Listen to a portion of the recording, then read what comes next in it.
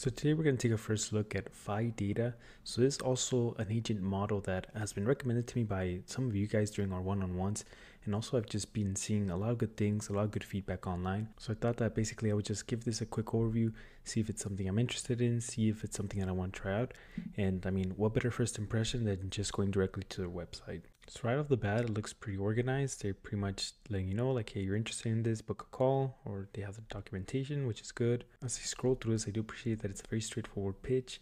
Here, if you've been working with agents, they already mentioned here the things that you're probably interested in. You want to search the web, you want to make API calls, which, like I've mentioned before, that's going to be super important when you create these agents and try to implement them with other tools. Adding knowledge, adding memory, querying databases. I think that's pretty cool because I haven't seen a way that you can natively do that with crewai. So right off the bat, I'm already pretty interested, mainly because of this part of the querying databases and making API calls. Again, this is just the first part of their homepage, which tells me that, you know, basically their marketing department or whatever is pretty aligned with what the people that are in the more technical section, you know, want to portray, what they want to give people for the value of what they're going to get from this. Here they have some very capturing, engaging graphics, depending on what you're interested in. I mean, this is what's going to catch your attention.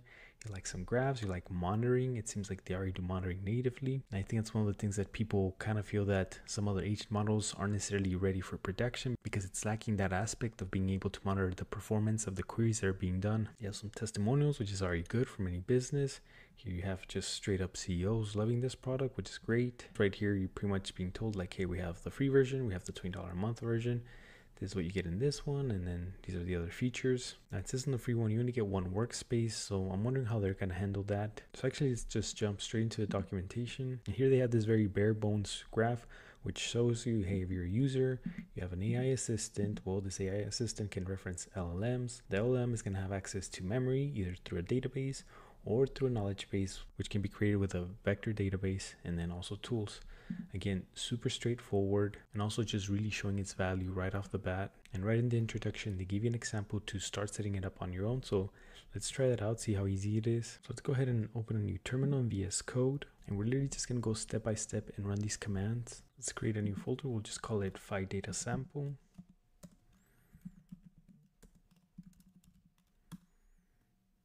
Then we're going to open up our terminal in VS Code.